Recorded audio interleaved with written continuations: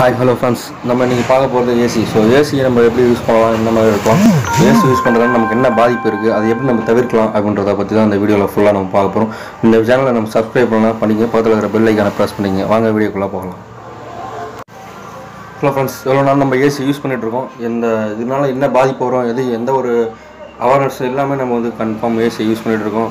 சிலவங்களாம் பார்த்திங்கன்னா 24 ஹவர்ஸும் ஏசிலே தான் இருப்பாங்க. ஸோ அந்த மாதிரி இருக்கிறவங்களாம் எந்த மாதிரி ஒரு பாதிப்பு வரும், இதை நம்ம எப்படி ரெகுலேட் பண்ணி கரெக்டாக யூஸ் பண்ணலாம் அப்படின்றத எல்லாமே இந்த வீடியோவில் பார்க்கலாம்.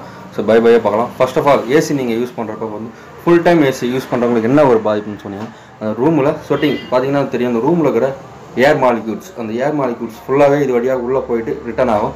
அப்படி ஆகிறப்ப இது கூலிங் ஆகப்பட்டு அந்த கூலிங் வந்து காற்றுல இருக்கக்கூடிய தண்ணி, இந்த தண்ணி எல்லாமே பார்த்திங்கன்னா ஏர் மாலிக்யூல்ஸ் எல்லாமே ஒன்றா சேர்ந்து வாட்டர் ட்ராப்பாக வரும். அந்த வாட்டர் ட்ராப் என்ன பண்ணும், ரூமை விட்டு வெளியில் பைப் வழியாக வெளியே போகும். நீங்கள் பார்த்துக்கலாம், எல்லா ஏசிலையுமே ரூமை விட்டு வெளியில் ஊற்றக்கூடிய வாட்டர் வந்து எல்லா ஏசிலையும் கன்ஃபார்ம் இருக்குது.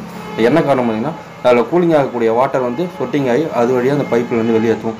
இது என்ன ப்ராப்ளத்தை ஏற்படுத்தும் அப்படின்னு நம்ம பார்த்திங்கன்னா, அந்த ரூமில் இருக்கிற மாலிக்யூல்ஸ் எல்லாமே நீராக மாறி வெளியில் போகிறதுனால ரூமில் தண்ணீர் இருக்கிறது கஷ்டம். அந்த தண்ணி மாலிக்யூல்ஸ் இல்லாததுனால நம்ம உடம்புலேருந்து ஏற்படக்கூடிய காற்றுல வரக்கூடிய ஏர் மாலிக்யூல்ஸ், நம்ம மூச்சு விடுறதுலேருந்து, ஸோ நம்ம பேசுகிறதுலேருந்து, இதுலேருந்து வரக்கூடிய ஏர்லேருந்து ஏர் மாலிக்யூல்ஸும் சேர்த்து வெளியே போக ஆரம்பிச்சிடும். பையாக ரொம்ப நேரம் யூஸ் பண்ணிகிட்டே இருக்கப்போ நம்ம உடம்புல இருக்கக்கூடிய தண்ணியும் சேர்த்து அதில் வற்ற ஆரம்பிக்கும். ஆனால் ரூம் ஃபுல்லாக கூலிங்காக இருக்குமே தவிர நம்ம யூஸ் பண்ணுறப்ப நம்ம உடம்பு ட்ரை ஆகிக்கிட்டே வரும். ஸோ இதுலேருந்து தவிர்க்கிறதுக்கு என்னென்ன பண்ணலாம், ஸோ அதை நம்ம இதில் பார்க்கலாம்.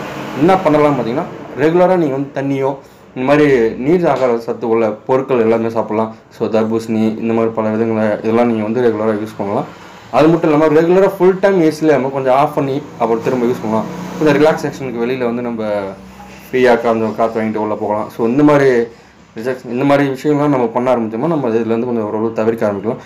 டேரெக்டாக ஏசிக்கு நேராக நம்ம உட்காரதை விட்டு ஏசியில் கொஞ்சம் சைடில் வந்து உட்காரலாம். ஏன்னா டேரெக்டாக நம்மளை அதை மேலே அஃபெக்ட் பண்ணுறப்ப அப்போ பார்த்தீங்கன்னா டேரெக்டாக நம்ம மேலே பட்டு உடனே தெரியும். அதுலேருந்து அந்த கூலிங்கு நம்ம உடம்பு படுறப்ப நம்ம தோல் சர்மம் வந்து பார்த்திங்கன்னா ஒரு குறிப்பிட்ட அளவுக்கு மேலே ரெகுலர் பண்ண முடியாது.